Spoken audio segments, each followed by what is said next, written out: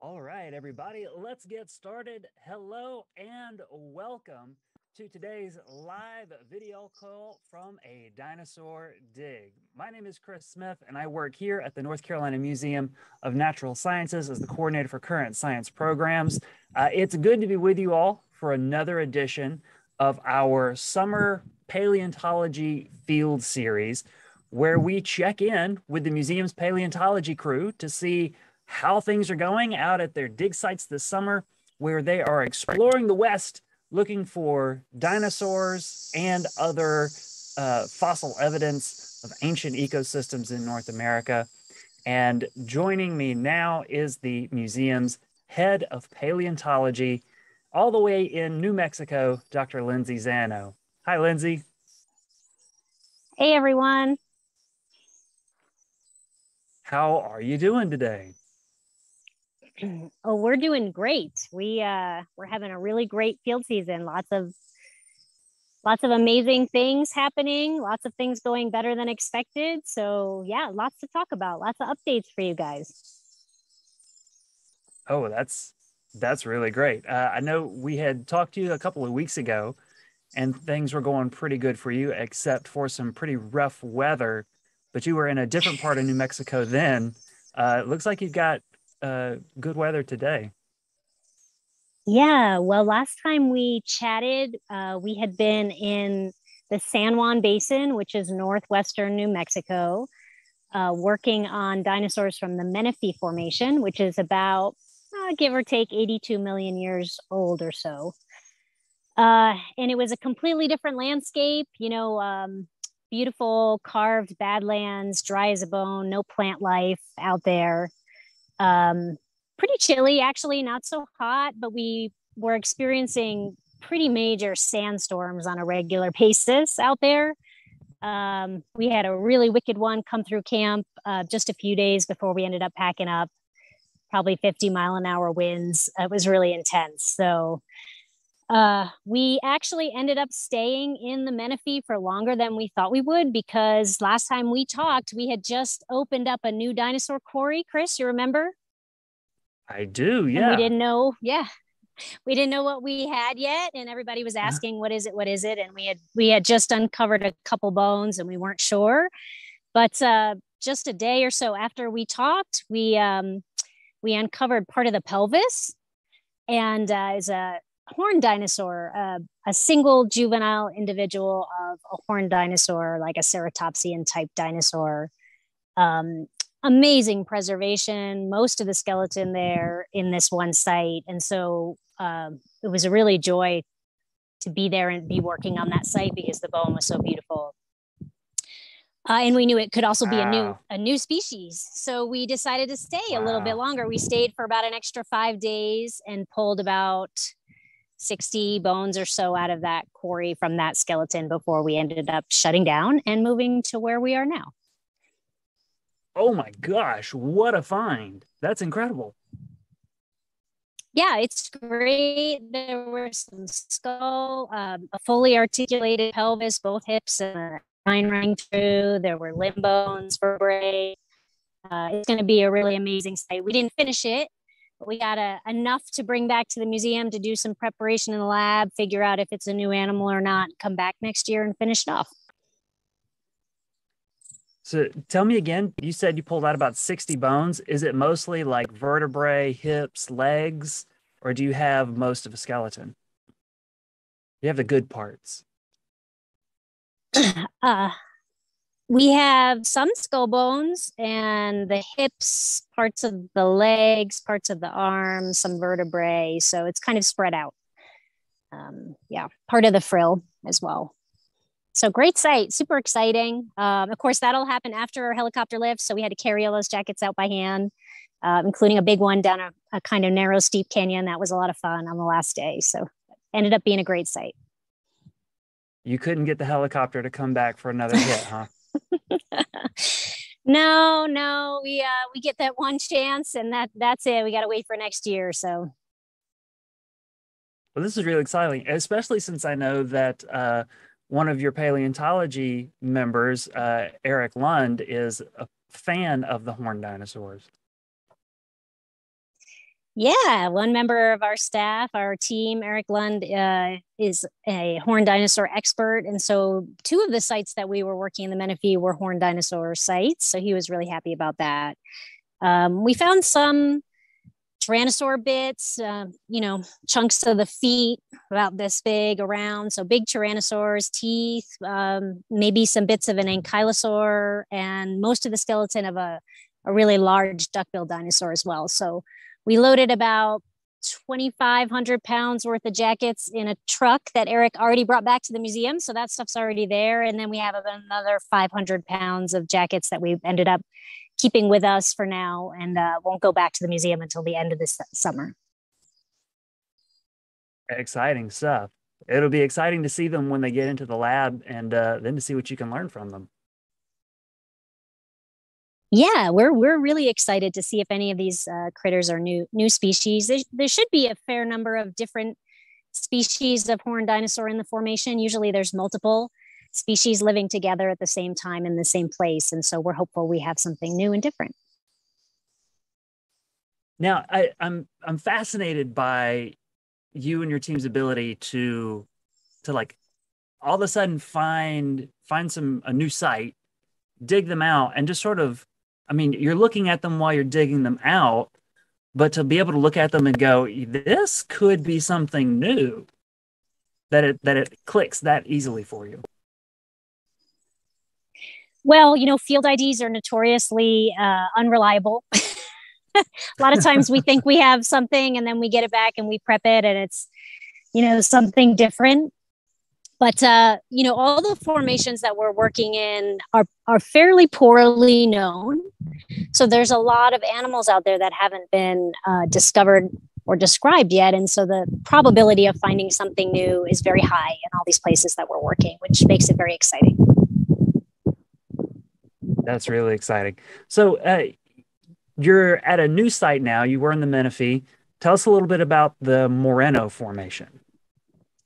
Yeah, so we packed up camp about 3 or 4 days ago and drove about 2.5 hours south from the San Juan Basin. We're now in the Zuni Basin. And in this area, we're working rock formation known as the Moreno Hill Formation. So whereas the Menifee was about 82-ish million years or Campanian aged, we've moved backward in time about 10 million years here. So we're about 91, 92 million years where we are now. So you can see we're just sort of stepping back in time, trying to fill in that story. And completely different environment. This is a pinon juniper forest, woodland kind of environment. A mountain bluebird just came over and sat and checked me out for a little bit earlier while I was setting up for you guys. That was really cool. Oh, wow. And I don't know if you can hear, but the entire forest is filled with cicadas right now that are all singing. Oh, wow. So very interesting. At night, you can hear them in the trees clicking and they make sort of a chewing sound, which is pretty unnerving actually. And as you're hiking through here, they sort of get startled and squeal and fly out of the pinon into your face. And it's kind of like a house of horrors walking through walking through these woodlands right now. But a much, wetter environment, forested environment here where we are. Okay. Tell me the age of the rock you're working in again.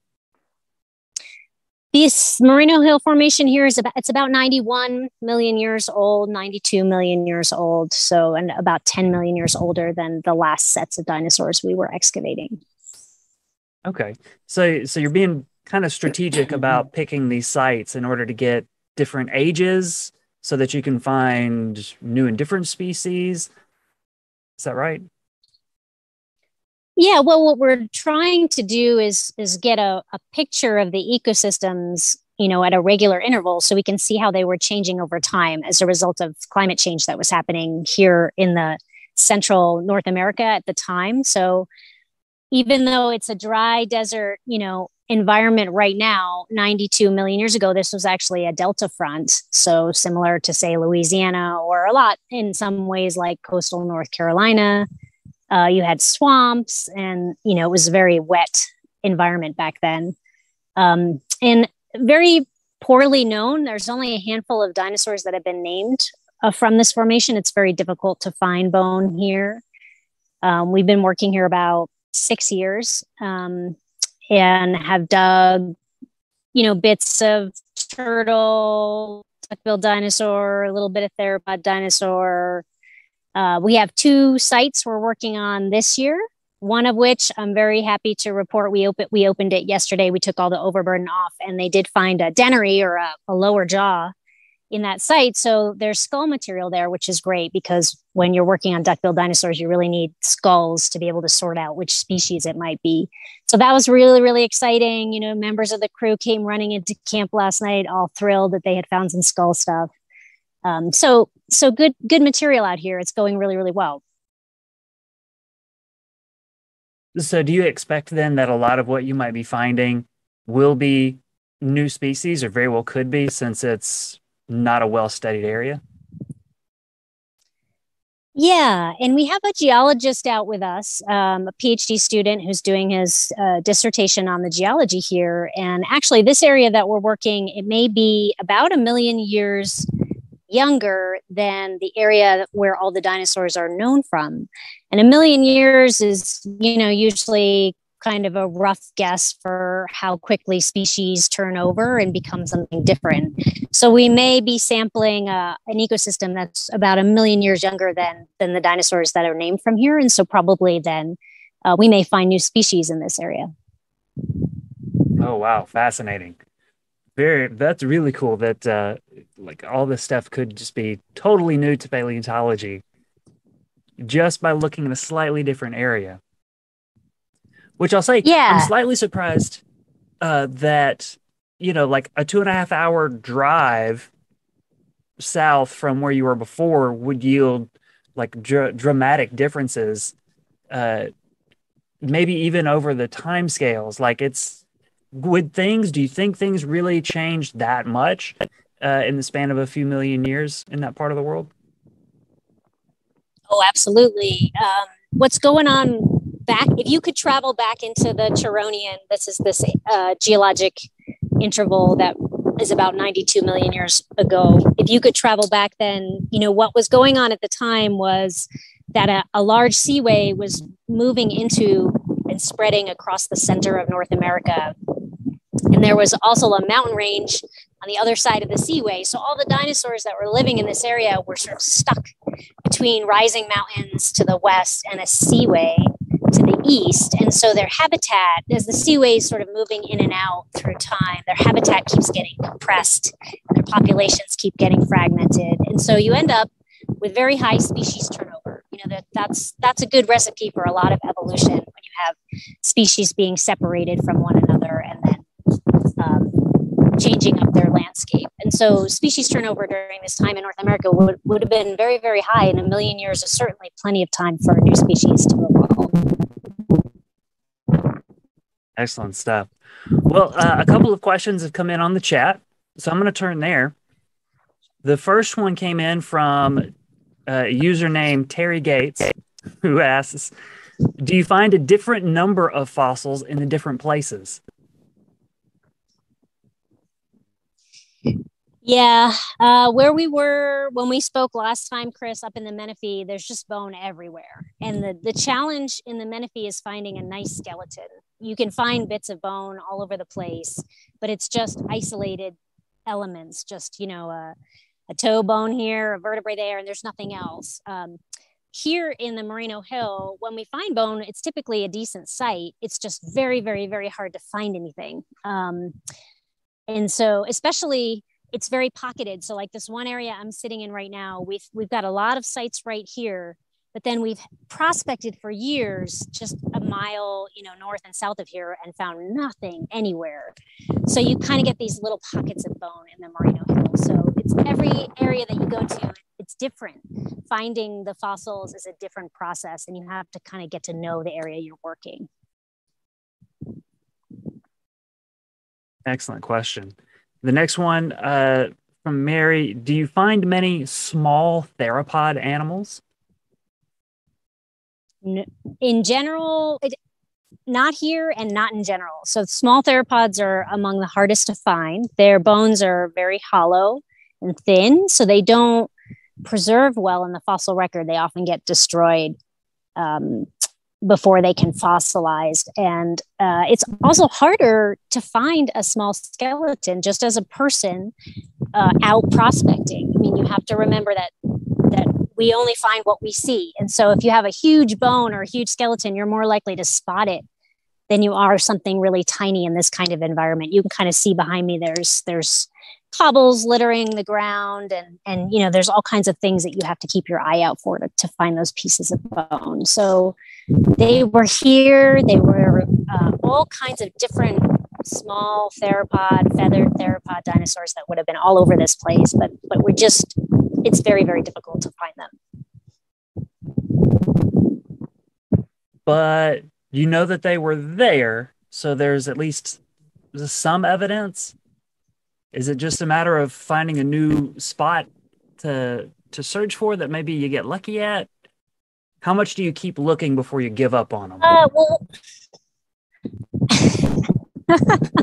I never give up on them because small theropods are my favorite. And that's the thing that I like to work on. One of the ways you can pick up the fact that small theropods are here is if you have what's called a microvertebrate locality. So it's a place where tiny fossils are accumulating. And so you'll find a layer of tiny, tiny fossils. And usually that's teeth and things like fish scales or fish teeth and spines, lizards, mammal teeth, even frog material, salamander material. But you also will find dinosaur teeth. And teeth preserve very, very well. So if you can find a nice microvertebrate layer, you can get a really nice snapshot of the whole ecosystem, but just the tiny stuff. Oh, okay, I see. Very interesting. All right, more from the chat here. Michael wants to know if you found dinosaurs in the southeastern U.S., like Mississippi, Alabama, or Tennessee. And another good question is, why are you out west looking for dinosaurs? Yeah, so no, I haven't found any out there because I don't work in that area. But I have been involved in describing some. For example, we just submitted 2 papers on a dinosaur called an ornithomimid from Mississippi. And it was found in a creek bed. So there's a couple of problems with finding dinosaurs in the southeastern US. One is that the environment wasn't very good for preserving them in the first place. Out here, when I told you had the mountains to the west and the seaway, what you have is a lot of sediment coming off those mountains and burying things that are living here. So you get a lot of dinosaurs buried and preserved in the fossil record. You don't have that same situation on the East Coast. So most dinosaurs didn't get preserved in the first.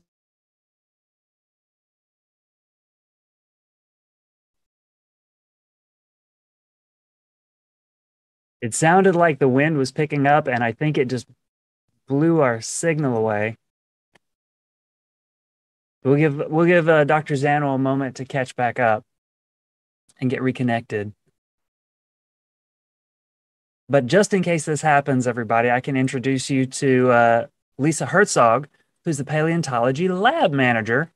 Although maybe Lindsay is back with us. We'll give it a second.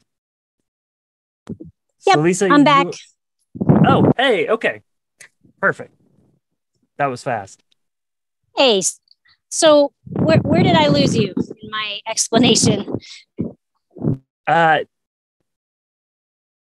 You were describing dinosaurs from a creek in Mississippi, and the southeastern U.S. doesn't have the geological history to cover up, to leave sediment to cover dinosaurs.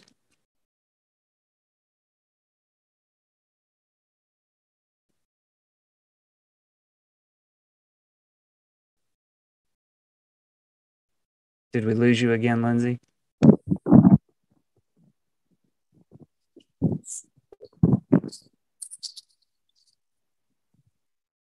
If not, we can talk to Lisa about some fossil turtles, which I know are Lisa's favorite. I heard that there were some turtles coming out of the formations there.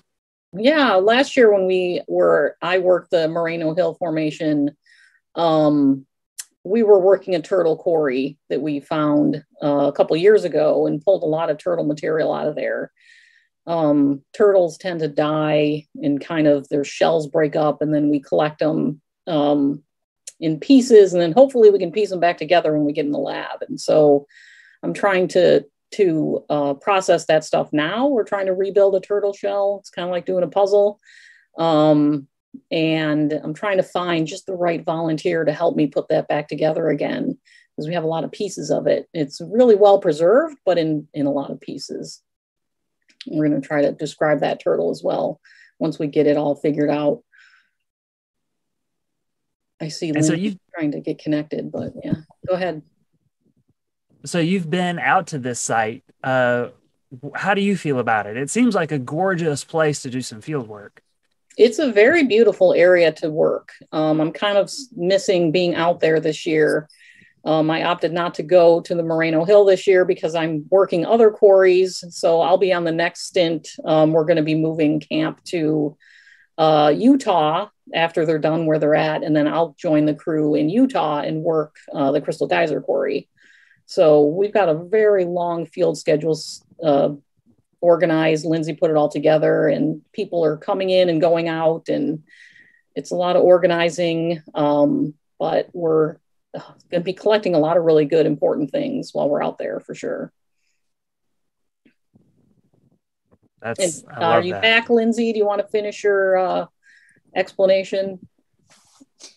I don't know what you heard, so I can, or we can move on. Chris, up to you. You're the host. I'm going to take us on to the next question. Okay. I think we got the gist of it. Dinosaurs are a little trickier to find in the Southeast, a little easier to find out west. That's the next one that about sums it up. Yeah. This. Let's see. Leo wants to know, what's the oldest fossil you found?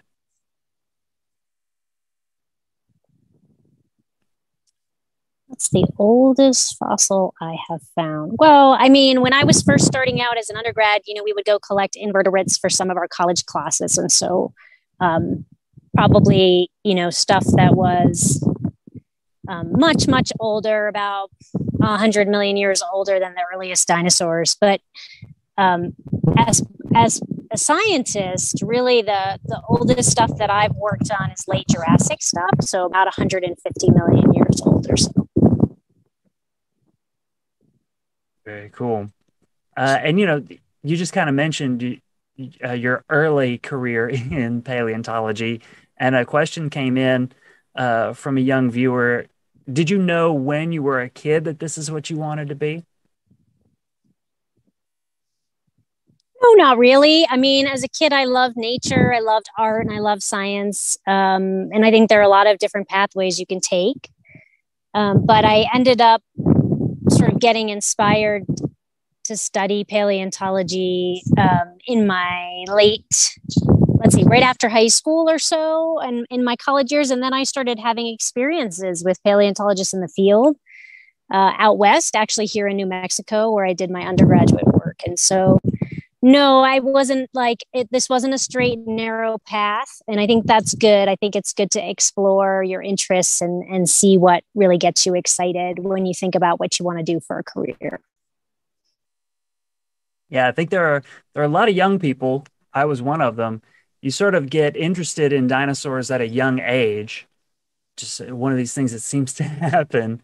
And then you find yourself in all kinds of career paths.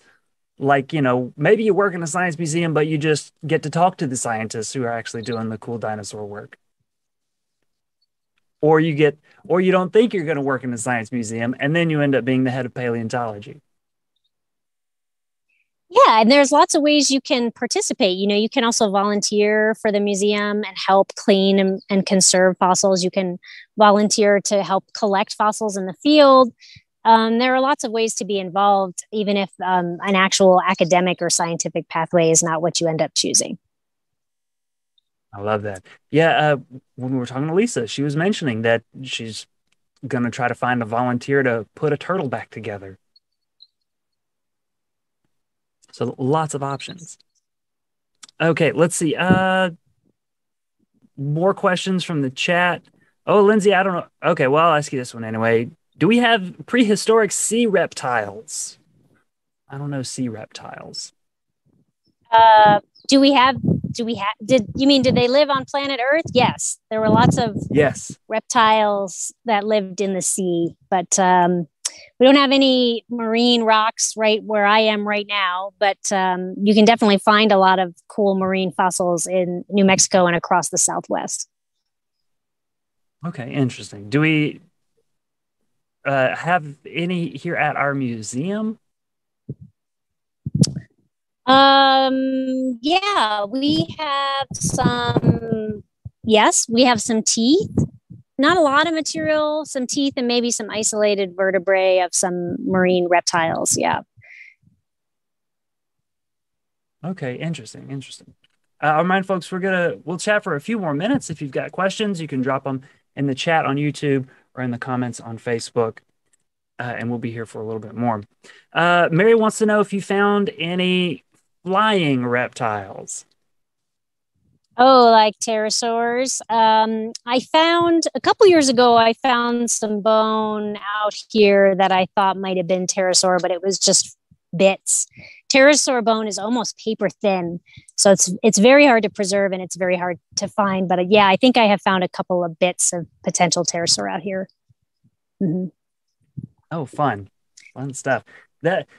These formations, they seem to just keep giving every year you go out. That's true, huh? Yeah, and we have trouble walking away once we get started. We always think we're going to finish a quarry and then we're going to wrap up in an area, but we're always finding something before we go that we feel like we need to come back and work on. So it's pretty addictive, and it never seems to end. Really, there's just more and more stuff to keep working on.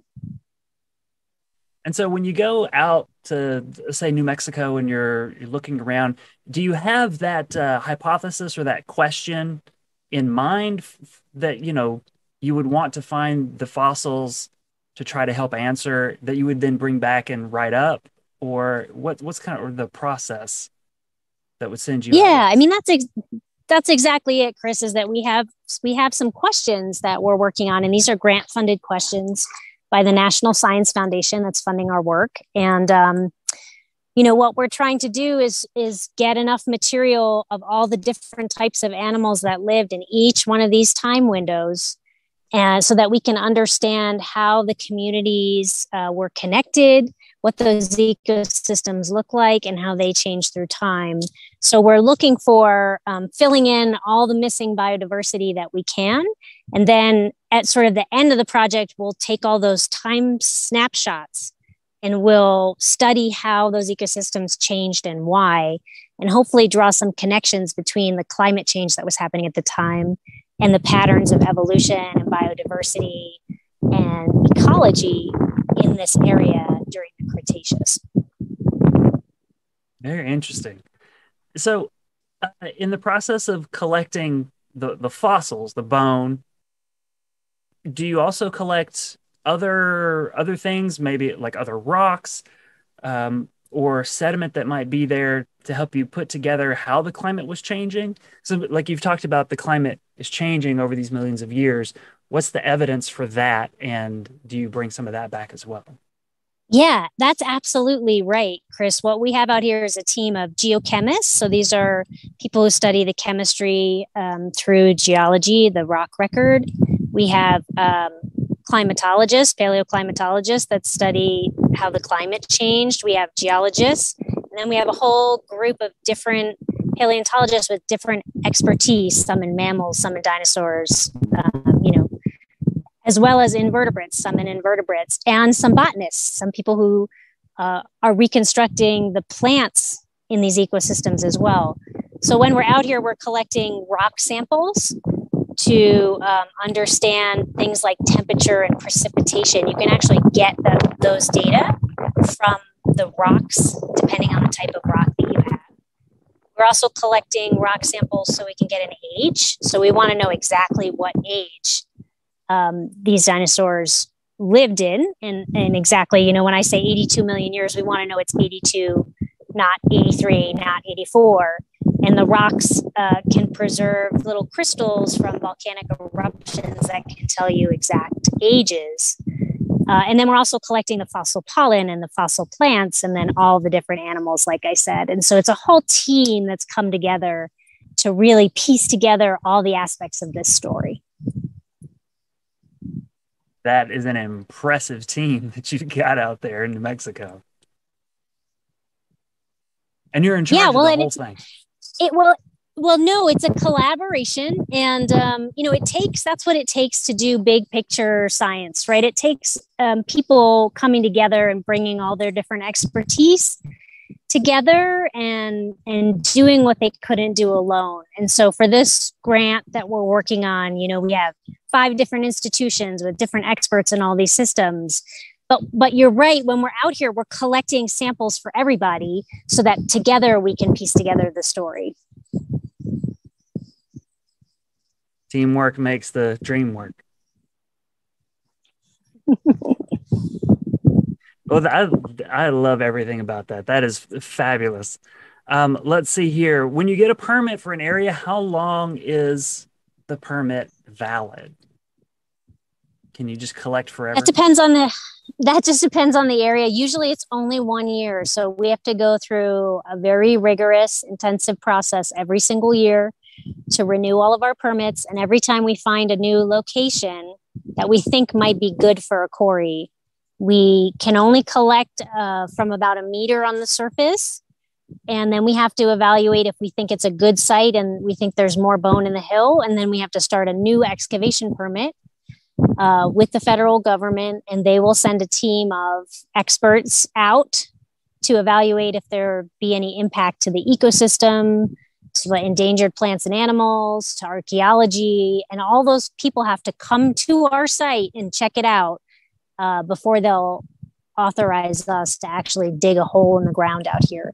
And this is the Eagle Peak Wilderness area. So there's a lot of wildlife. There's bears and cougars and other things. And there's other scientific teams evaluating the ecosystem out here, the modern ecosystem. And so we have to be careful to do as little disturbance as we can. Oh, that's fascinating. So just everybody out there working in the same areas to piece together every bit of these ecosystems from start to finish. Yeah, both the ancient one that's at the surface here and the living one. And it's great to think that the work that you and the team that you're working with do out there contributes to the science of the folks who are studying ecosystems as they are today. Like it's kind of one unbroken chain of science to understand the history of the earth. Yeah, it absolutely is. You need that perspective of how things got to be the way they are by looking through the past and piecing together that entire story, because this is just one moment in time, right? In 4 billion years of life's history. So yeah, there's a lot more people working on today than there are paleontologists. We have to cover the other 4 billion years, but but we're having a good time and we're having a very successful season so far. What's been the best part of being out at the Moreno Hill Formation so far? I think that the discovery of skull in that quarry yesterday was definitely the highlight so far. It's a difficult quarry. The bone is not preserved well. It's very soft and powdery. So we're hoping as we get deeper into the hill where there hasn't been as much weathering, the bone will be in better condition. But honestly, skulls are really difficult to find. Most of the time, 4 to 5 times we find no skull material at our sites. And skulls are what you need for these horned and duck-billed dinosaurs. So having a skull is just amazing. And we're really, really excited about it. What's your least favorite part of being at the Moreno Hill Formation? I don't like these cicadas flying into me when I'm hiking. I really don't. It's quite startling. I keep my hair up so they don't get stuck in there and freak me out. But other than that, the weather's gorgeous. It's beautiful. It hasn't rained a drop in a month our team has been out here, which is pretty scary for the Southwest right now. But for for the work we're trying to do, it's great because we get slowed down a lot when it rains. And so we're getting a lot of work done and we're being very efficient. And so it's kind of a plus and a minus, I guess. Yeah, I guess so. So how much longer will you be at this site before you pack up camp and head to the next one? We pack up on the 12th, so 9 more days here. We're kind of in and out, smash and grab, get as much stuff as we can from these 2 quarries in the short period of time that we have here. And then the next place we go will be Central Utah. So this will be our last stop in New Mexico. We'll head over to Central Utah, where we have a mass death quarry that I've been working for 20 years that's still producing new material of baby dinosaurs and skull material we've never seen before, and a new species of sauropod and all kinds of great stuff, even after 20 years of working that site. So the next live stream will be from Central Utah. From Central Utah, and that, folks, will be Thursday, June 23rd. So go ahead and mark your calendars, you too, Lindsay, to be with us for Thursday, June 23rd at noon, and we'll check in again with the paleontology field team then. Although, Lindsay, will we have you on the stream then, or will we have another member of your team? We'll have another member of the team, Lisa Herzog, who's our operations manager. She's the guru, keeps everything running for the paleo unit. She'll be in charge of that quarry. And so she'll be coming to you live from the CGQ quarry. Excellent. We'll look forward to that. That'll be great. So folks, thanks for tuning in to today's update from our paleontology field team. Lindsay, thanks for calling in and hiking up the biggest hill in New Mexico to talk to us. Always a pleasure. It was great to talk to you guys. And yeah, we'll hopefully have some more exciting updates when everybody checks in with us in June. In the meantime, folks, if you're active on social media, you can follow Dr. Zano and the team at Expedition Live on Twitter, where they're posting, when they have cell service, posting awesome pictures and video. So you can follow along the expedition regularly there. I encourage you to do that. And you can also follow the Museum of Natural Sciences on social media to keep up with their work and everything else that's happening here at the museum. It's a great big place. We're at Natural Sciences on all the social medias. And then naturalsciences.org. You can hit up the website to find the future YouTube links for this program. That way you can go ahead and bookmark them, or, just subscribe to the museum's YouTube channel and click the bell to get notified when we go live. And then you'll get the notification and you can come and join us for the latest, greatest updates in the dinosaur world. So folks, we're going to go out. Actually, Lindsay, we're going to wrap up the call with video of the helicopter lift. Can you set that one up for us? And then we'll say our goodbyes. Oh yeah, absolutely. We had the great fortune a helicopter take about 2,500 pounds of dinosaur bones in plaster jackets off the hill for us. And we got to ride in the helicopter up to the top of the hill, which was a lot of fun. And so some cool video of that. Enjoy. It's always great to have a helicopter, not have to carry things by hand. But for the rest of the season, we're going to be doing it the old fashioned way. You're hauling it out by hand. Well, Lindsay, good luck. Stay safe, and we'll see you soon. Thanks, Chris. Bye, everyone. Bye, everybody. We'll see you next time.